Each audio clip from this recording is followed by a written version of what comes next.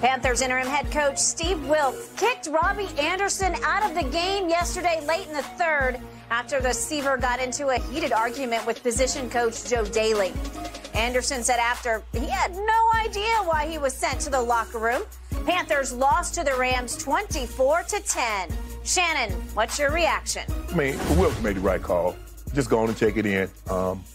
First of all, Robbie Anderson is not a good enough player to behave like that on the sideline. If he was giving you 8, 9 catches a game, buck, touchdown, end of the season, he's going to have 115 catches, 1,300 yards, 8, 9, 15 touchdowns. Okay, you know, you probably could accept some of that.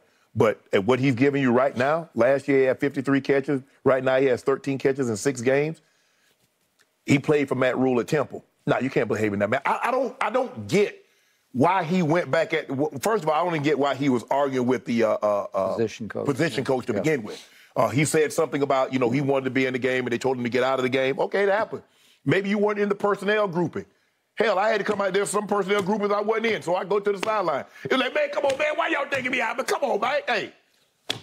It's not that big of a deal. Look, I get it. And sometimes, the only time I've had a problem, I got upset. But what I did is I handled it once the game was over. And I just went to him, Skip. I never forget, it was in Kansas City. And we had a single tight end. And then I see Chamberlain come in, so I know we go into 2 tight end. We go into Tiger personnel. And I'm always the Tiger, no matter who it is. They say, Shannon, go to Y. Go to Y. Call Y stick, you looky. Now, the stick route, Skip, is the dummy route. I'm cleared it out so the looky got 2-way option. Yeah. After the game, I just went to Cool and said, hey, Cool, they don't pinch hit for Barry Bonds. Your offensive coordinator. I said, Cool, they don't pinch hit for Barry Bonds. Okay. Left it at that. Well, he was probably thinking the same thing, except he's not Shannon Sharp. No. Okay. Nah, I met up a 7-time Pro Bowl and 4-time first-team All-Pro. Bro, you coming in and you gonna put me on a decoy route?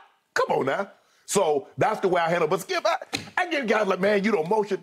I've never, and I love to win because I know how much time I invested in trying to win and what I ate and how I lived. Skip, I ain't never got to upset. I'm going to walk up on my, bro, we can address, first of all, I know cameras are everywhere. We can address this like men.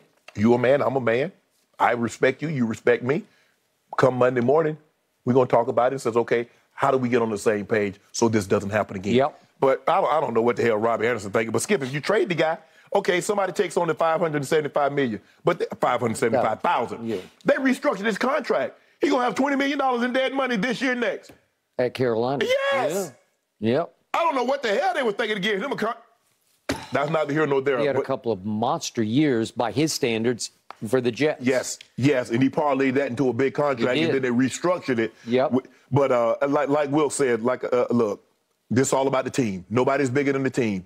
And Robbie Anderson, you're definitely not big enough, good enough to behave in this manner. Now, I don't know what was said, what got him so upset. I don't know what Joe Daly said back to him. But, bro, y'all, this could have been handled a lot smoother than what it was handled yesterday. Your first point, I vehemently agree with. Steve Wilks did the right thing. He is the new sheriff in that town. I don't know how long the sheriff is going to last. Because he'll last the rest of the year. No, I know that, but after. They're not sure. But the point was, Matt Rule went along with most of Robbie Anderson's moods and issues and foibles, and Steve Wilks just said, no, I've seen enough. You're done. He pouted a little bit. He got into it, and I get he was upset. It was a key 3rd down, and for whatever reason, he wasn't in that position. Right. And all of a sudden, he's sitting by himself on the sideline after he got into it with Joe Daly. And then the next thing you know, he's on the exercise bike and he's making a circus out of it. And Steve Wilks is like, no, I don't play this. Maybe Matt would let you go because he coached him at Temple. And he said, I know him. I can figure him out. I also think Matt Rule looks at Robbie Anderson the way I do. In the end, I don't know Robbie Anderson, but I've followed him closely from a distance. I actually think his heart is in the right place, but his head isn't always in the right place. But I think his heart is a good heart. He went through those issues in New York after his breakout year. He got arrested one night and had to spend a whole night in Broward County Jail. And ESPN reported he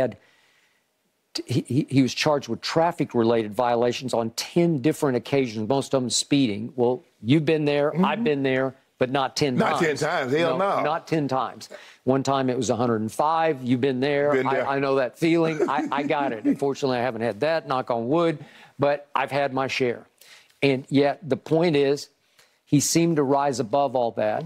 He had a couple of big breakout years. I'll never forget that 92-yarder he caught from Sam Darnold that basically beat my Cowboys in the game you were at Denver rooting against, right? It was like the third game of the year. Yep. Amari Cooper disappeared as usual on the road. But the point is, to Robbie's credit, he stayed and he said, I'm going to talk to the media because I didn't talk enough to the media when I went through my arrest situations. Right. Which he got cleared of, all things considered. But the point is, he stayed yesterday to say, hey, I just wanted to go back in the game. So he tried, and he said, I'm going to sit down with Coach Wilkes, and we're going to try to figure this out. And Coach Wilkes said he will, as you said, sit down and try to figure this out. But in the end, I didn't love it when he did the two-letter tweet about Baker Mayfield. No, remember that? I think he did, as I recall, reach out to try to come on the show to talk about it and say whatever. I don't know exactly how he was going to defend himself, and it didn't click for us. But I do think he's trying to be the best he can be.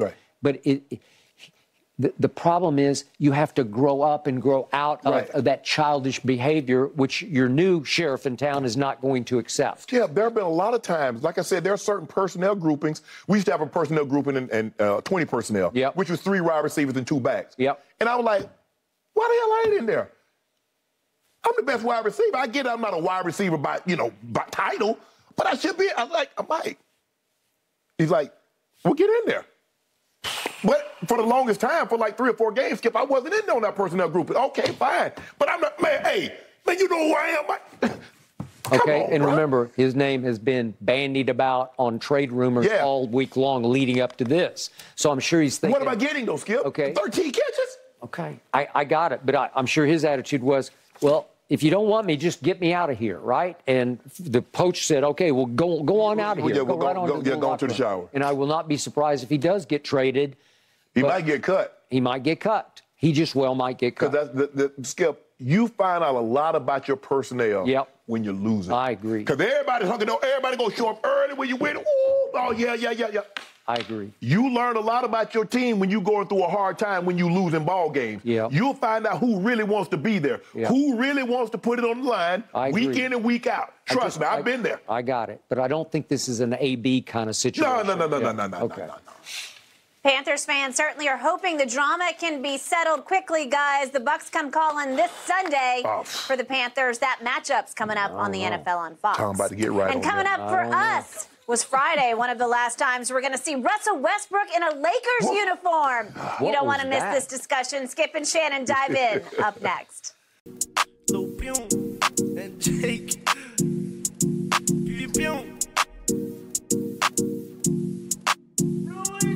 Got the style and the fake, I'm always straight. I got the diamond that shine like the lemonade. These bitches crying like I say, ain't no time to waste. You always lying like a race, right back in your face. You always crying like a bitch, yeah, you better pray. No better time for me, I'ma be a great. These checks I'm signing, that's great, you should change your way. You want someone and I hate the way you show your face. Off-white kicks got them dead stock.